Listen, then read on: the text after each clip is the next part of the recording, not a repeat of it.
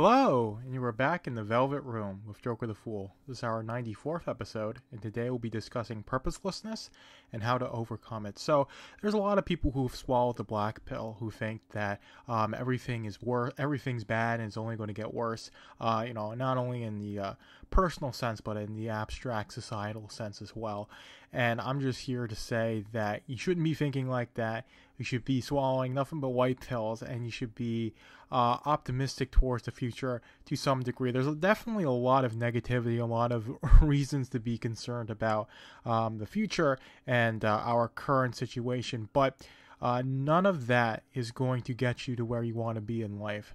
But what the first thing is that if you have no purpose, if you feel like life is pointless, the first thing you're going to need to do is you're going to need to find some sort of mission. And it's going to be something that you do for yourself. So just waking up one day and deciding you're going to be better and you're going to improve yourself really isn't meaningful if you don't have anything to do it for. So if you have family you want to be healthy for, that's a reason to go to the gym every day, right? Just saying like, oh, I want to be in the best shape of my life. And it's just, and then you just snap your fingers and it's not going to happen. You need to have reasons to do those sorts of things. And then the secondary thing is that you need to start small and then work your way up to the massive goal. So with, something like if you were wanting to be a doctor, right? If you were a high school dropout, right? It's not impossible to become a doctor if you're a high school dropout, but applying to medical school right after you made that determination to become a doctor isn't going to get you to where you want to be. The first thing is like, okay, one day I'm just going to search up how the steps to get my GED, right? And the next day I'm going to do, make the application to go to, an adult education center to get my GED, and then it becomes right there. So if you have these little things that are small and achievable and you do them, they build onto each other, and then you get more purpose that way. So that's really the big thing, is that you got to start small and you got to have a defined goal. So if you're doing these small things and the goal is to become a doctor, right? That's going to give you more purpose, and accomplishing those small things is what is going to get you there. So a journey of 1,000 miles begins with a single step. You got to take that first step. So we know that first step is off of your front porch, and then you're on the other side of the country 1,000 miles later.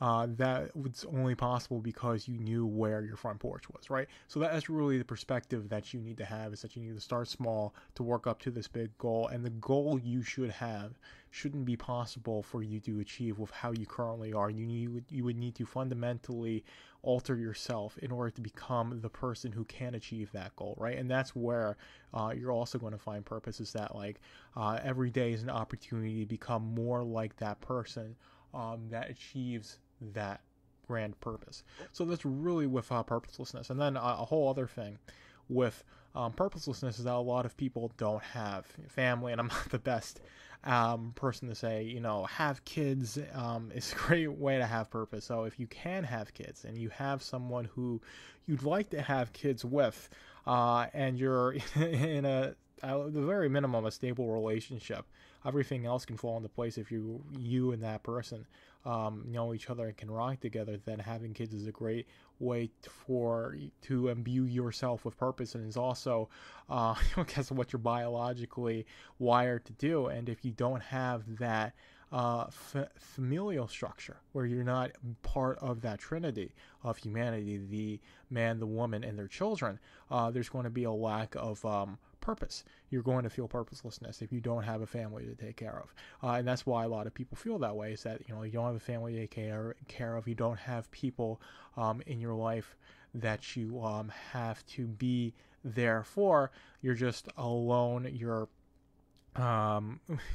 drifting day to day. You go from thank God it's Friday to oh God it's Monday. You're feeling like you're just exist to transfer money from your employer to your landlord, and then you just drown in vice to try and make that emptiness, that purposelessness go away. And that's not how it's going to be. Do you necessarily need to have 7 kids on the countryside in order to feel that purpose? No. But what you need is to set a mission for yourself.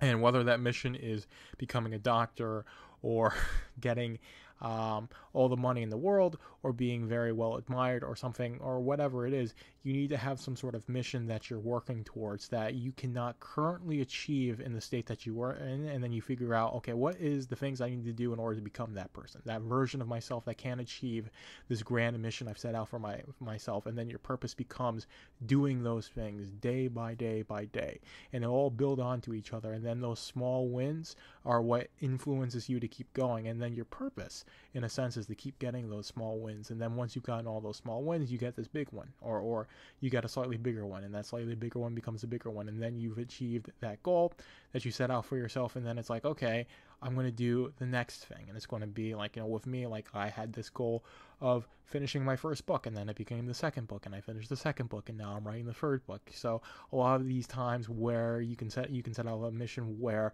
you're just always going to be working towards it, right? Because humanity is constant progress. So the world is constant progress, either in the positive or the negative.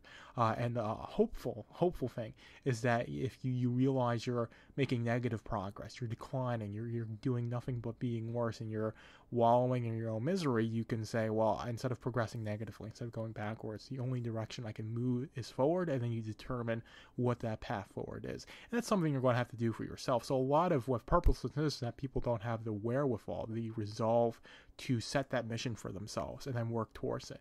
And if you don't have that, then you're always going to feel purposelessness. You're always going to feel like you're not at all meaningful in your life. And you just exist to drift between the days. You just exist to be a consumer, to be someone that transfers money from one big corporation to another. If you don't have this mission that you set for yourself, and then you're working towards it. And again, you don't have to be spending like 16 hours a day, every second of your life working towards this, right? You just need to know what you need to do, and then work towards it a little bit every day. And then eventually that positive feedback loop becomes so addicting that you're putting in more effort and energy than you ever thought was possible. And that's really the whole thing, is that you want to make these slow adjustments to your lifestyle where you're drowning in purposelessness to one where you feel a meaningful life full of purpose. And that's not, a 0 to 100 thing. It's just not going to happen instantly. It's day by day, bit by bit, where you can make that happen. But it definitely is possible. But the first thing is that you have to accept that swallowing the black pill is no good for you.